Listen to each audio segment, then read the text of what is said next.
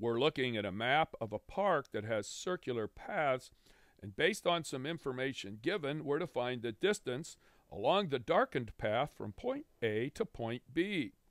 First, we'll move our diagram over so we have some room to work.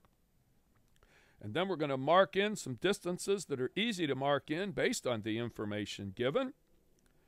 And then we're going to start with the first quarter circle, a quarter of the inner circle with radius 10. We remind ourselves that pi times the diameter is the circumference, so we want to take a quarter of the circumference. That's why we use 0.25. And if the radius is 10, the diameter is 2 times the radius, or 20.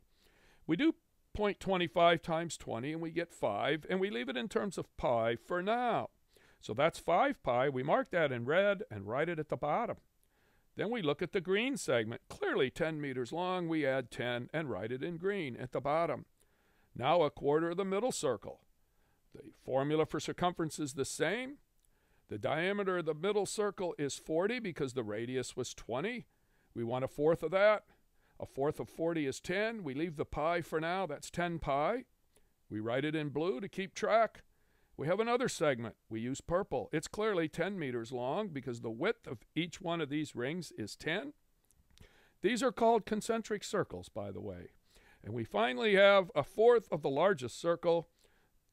The formula is the same. The radius is 30, so the diameter is 60. A fourth of 60 is 15. We leave pi for now. We have 15 pi. We write it in orange. Next, we move our expression up to the top.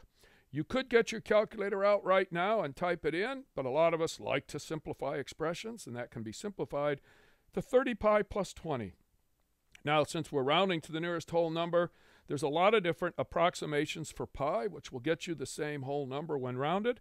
I'm going to use 3.14, and I'll get this number, 114.2, rounded to the nearest whole number, 114 meters, the answer to this week's problem of the week.